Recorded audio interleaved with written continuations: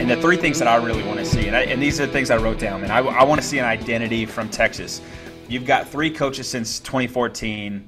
Again, those guys are just like the Yankees. They're just like the Dallas Cowboys. Every year is a big year, and there's so much hype around who are the Texas Longhorns going to be.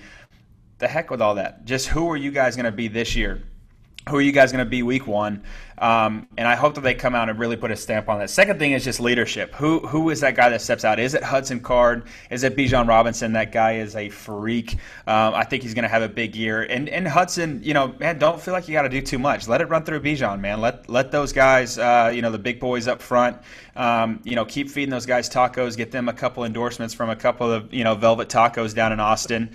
And let those guys, make plays for you. And you just be a disher, man. Just be a product of your environment. I think Steve Sarkisian is going to do a really good job with doing that. And then lastly, it's just, again, kind of playing to that point, but go be Old Texas. Old Texas was a group that came in, and every kid in high school, if Texas came in the door, it was oh man, I can't wait, right? They slap an offer on your desk, you're taking it.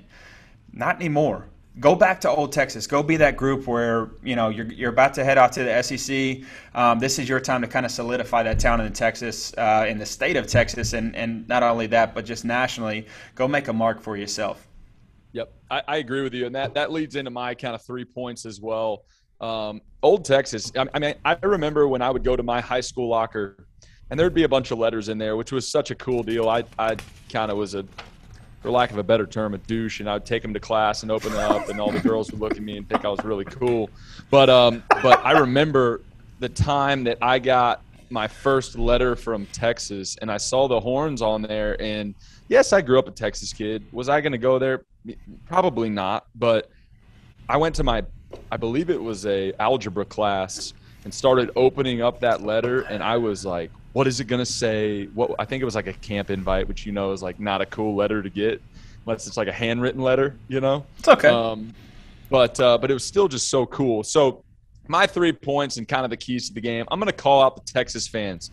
I was listening to Pardon My Take, and they had Kirk Herbstreit on, and he was describing Austin as just different. And I don't know if it's the people that go to the University of Texas now or not, but there's just not that moxie from a fanship standpoint that there used to be. And I get it. You're not going to the national championship every year like when Colt McCoy was there and so on and so forth.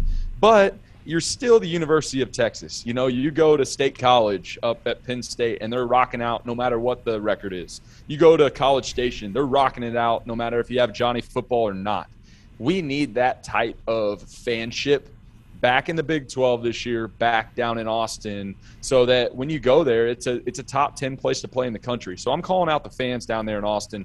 Secondly, I'm calling out the coaching staff. Key to the game, obviously, new coaching staff. Steve Sarkisian coming from the SEC, a lot of success there under Nick Saban.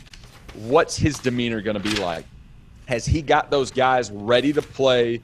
Does he got them fired up? And are they going to go out there and, maybe have a little rust at the beginning, it's, some of those nerves, but then really get it going and see a different product than we've seen in the past. And, Sam Ehlinger was the guy that was kind of the glue that held everything together. Are we going to have a quarterback? That's my 3rd point. You got a new, fresh starter in Hudson Card going up against a veteran there at Louisiana. And so who's going to come out on top and be able to lead their team to victory?